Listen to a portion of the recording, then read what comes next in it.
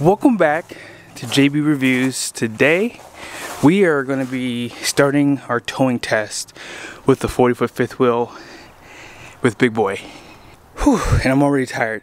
It's only 8 o'clock.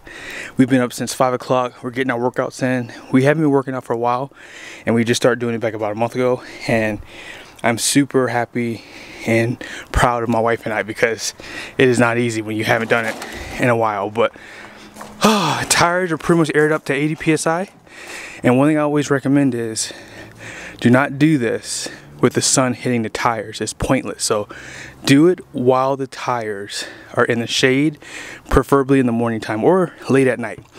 Now, one thing I'll say is these Goodyear tires, I did take off those Trailer King tires. I literally have not put air in these tires probably in like 3 months, and they are like at 79, 80 psi respectively, but I'd still put them up to 80.1. And if you don't know, I had a GMC, and so I have the tire pressure monitoring system in there. What's up, baby? And so my Chevy Silverado should be able to connect with these.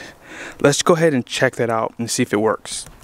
Now, I got this off of Amazon probably about, I don't know, probably 4 months ago when I bought the GMC, probably 5 months ago now. And this is supposed to help you set up the tire pressure monitoring system on the trailer. It did work, but it does take some time. It's a little cumbersome, in other words. So let's go ahead and jump in the truck and let's set up the system. You will need your truck on to pretty much get your tire pressure monitoring set up on your trailer. Now, this truck did not come with the tire pressure monitoring systems. They came with my GMC, so we're basically going to be setting them up with this truck to see if it works. So I'm pretty much where I need to be at. So all I have to do now is just pull down my 7-pin plug it into the truck, and then we're gonna see if we can get these sensors set in. I already have my fifth wheel set up in here. Now let's go to, tire. Oh, perfect. So they already pretty much give you the system here, so all you have to do is just set it up. So we're going to use a tool. We have tandem axle, 4 tires. We're going to set this at 80 psi. Hit next, tap start setup. So we should hear a honk. There you go. Activate the tool near the valve stem. So we're going to go starting with the first tire, second, third, and fourth.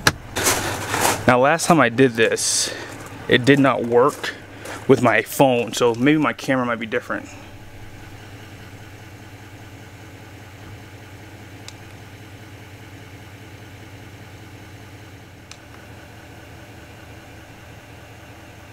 I got the first one to work without the camera.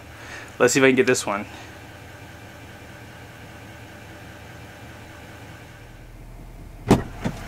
Okay.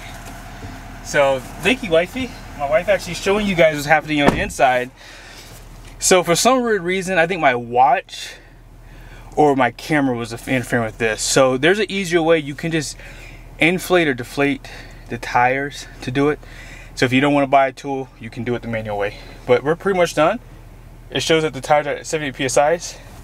It's actually at 80 because, like I said, I did set them up.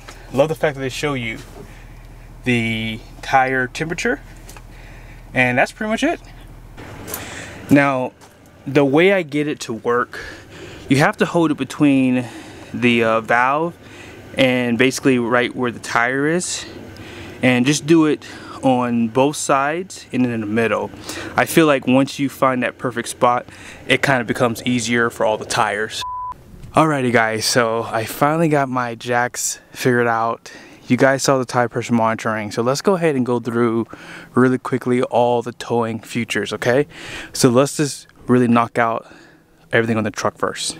This is going to be the Gen 2 L5P Duramax. It's a 6.6 displacement, and they did update the turbo and the combustion, which did upgrade the power. So it's going to have 470 horsepower, 975 pound-feet of torque.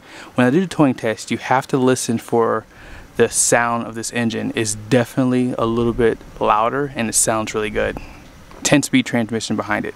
So as far as your numbers go, Gross axe weight rating up front is going to be 6,000 pounds, and this has a class-leading 10.4 gross axe weight rating in the rear.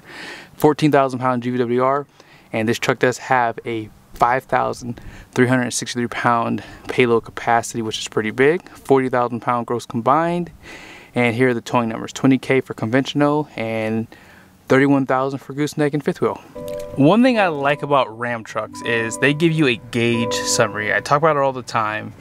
This truck does not have that, but you can add the transmission temp now on the gauges because they did give you this new gauge cluster. I have my tire pressure right there. When I hook up to the trailer, I'll show you this screen in a second, but exhaust brake is right here. Hopefully you guys can see that. There it is. And you have your tow haul mode right there. So you push the button. It does change the battery to the transmission temp, but like I said, I have it right there.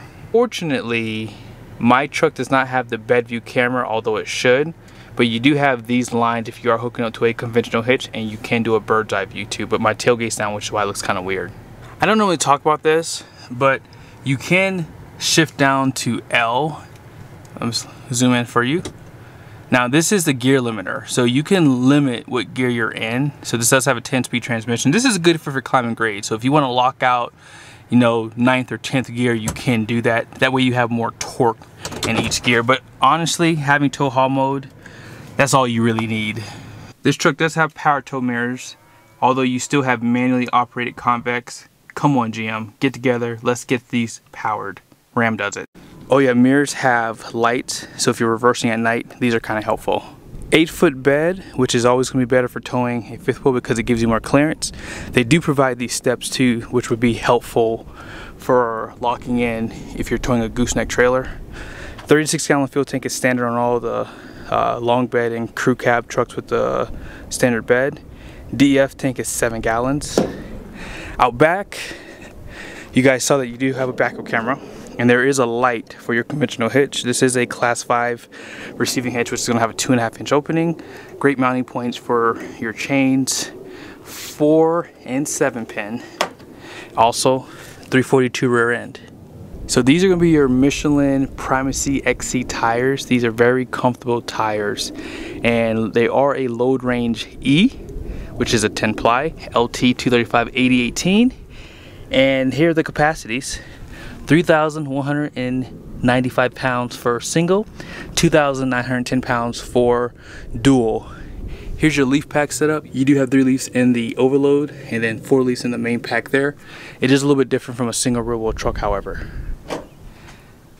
This truck does have the optional fifth wheel prep package, which comes with the 4 and 7 pin, and it should come with the camera above, but it did not. We won't go there though.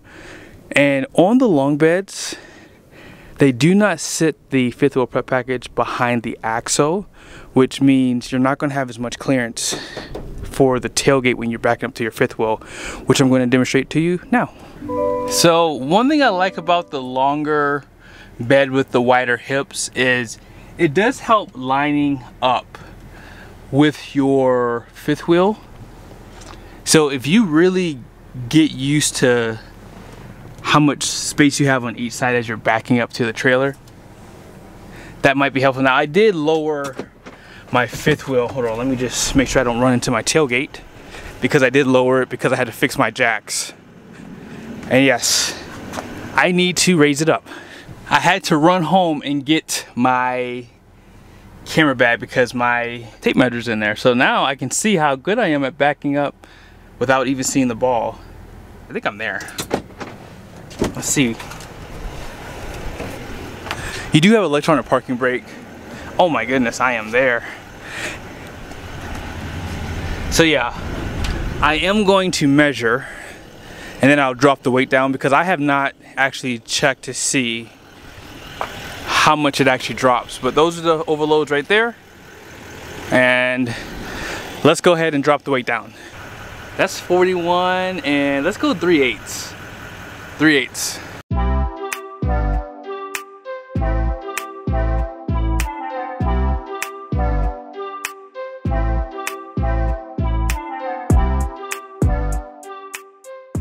I don't even think it even moved. Like those overloads make contact so much faster with this truck. On the GMC and all the other Chevy trucks I've ever towed with in the past, they don't connect that fast. So they do change it a little bit, and I think they do that because this truck's all about payload anyways, right? And hauling big loads. But they are kind of, oh, that one's not touching, but the back one's touching a little bit. All right, but let's go ahead and measure and see where it's at. But as you guys can see, I do have a Reese Goose box, which is what I use for my fifth wheel. I've been using it for like almost 5 years now. I need to do some videos on it. I say it all the time and I apologize because it's just hard. You know, it's out of sight, out of mind for me. But yeah, it is not squatting at all. So when I do level the truck and get the 37s, I can't wait to see how this all like works out for me. It's gonna be interesting. 40 1/8. That is not bad. It's a little bit higher than the 1/8, but we'll just use 40 1/8. If you really want to know, it's actually 3/16, but I'm going to use 40 1/8. 1.67 inches. I can't do that math in my head, obviously, but that's not bad. When you have a dually, it just doesn't drop that much. I think my Ram did just under 3 inches. I think Fords were like 2.5, 2 3/4. GM single rear wheels are like, I think like about the same in that ballpark, maybe 3 inches if you had a 2500. Now, let's go ahead and talk about this screen really quickly. So here's where I live at, if you want to know. I live on West Honeysuckle Drive, so stop asking me. So here is my favorite thing about this larger screen. When you set up your trailer and you set up your tire pressure monitoring, by the way, when I had the GMC, I never took out the sensors. I now have 2 Chevys that can use those sensors. Isn't that awesome? That is the coolest thing in the world. So it shows you the tire pressure, shows you the temperature. That is super convenient. While you're cruising, going down the road, you can monitor your tires and know where you're going at the same time. Love it, love it, love it. And check this out. You can do trailer light check if you like. It says no issue, so we don't have to do that. I can't believe this, but I forgot to show you the trailer brake. So there it is. You can add or take away from the gain. I think I have it at 8. Yep, 8 is where I have it at. I had it at 7.5, but I feel like it needed just a little bit more input. Now let's talk about this GCW. If you don't know what that is, it's gross combined weight. That's the truck and trailer weight going down the road. If you ever heard of GCWR, gross combined weight rating, that's the maximum amount of weight that this truck is rated for going down the road. Now as far as this system goes, here's just some of the prompts. The gross combined weight alert warns you when the estimated vehicle and trailer weight exceeds your gross combined weight rating. And then they have this. It just kind of explains a little bit more. The gross combined weight rating is the max allowed combined weight. There you go. I already explained it to you, so if you want to pause and read it, feel free. When on, the system uses propulsion system torque data from your trip to estimate your vehicle and trailer's combined weight. If that estimate weight exceeds the GCWR, you will be alerted. These estimated weights may vary from your actual combined weight. This alert does not measure the loaded weight of your vehicle or trailer. The alert before your trip determine the actual weight of your loaded truck and trailer on a scale. Never use the GCW alert to determine if the vehicle and trailer are properly loaded or overloaded. Do not drive with an overloaded vehicle and or trailer. Death, serious injury, or property damage could occur. If you see the alert, stop your vehicle. And here it is. So they put it in your face, guys. They put it in your face. So again, I know people say that you don't have to stay within your gross vehicle weight rating. You just have to stay within your axle. Well, I can assure you, if you're using a single rear wheel truck, towing a 20,000 pound toy hauler, you are not going to stay within that axle. I promise you. Because if you're putting 4,000 pounds of weight on the truck, where's that weight going to go? The last thing I'll show you guys is the main screen. If you hit switch profiles, this is my trailer profile, and then you go to switch profiles. You can do an accessory, no trailer. I don't remember seeing that in the past, but it's probably been there. And you can do some things to import from your profile online. And I want to say that's pretty much it. But yeah, stay tuned. I got some great towing videos coming on this truck. And I think some of you guys are going to really find these videos interesting because I'm going to go up a really steep grade here in Utah.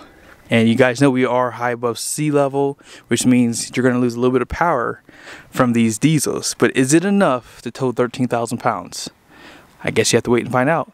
Be sure to subscribe to the channel, turn on your bell notifications. See you guys soon.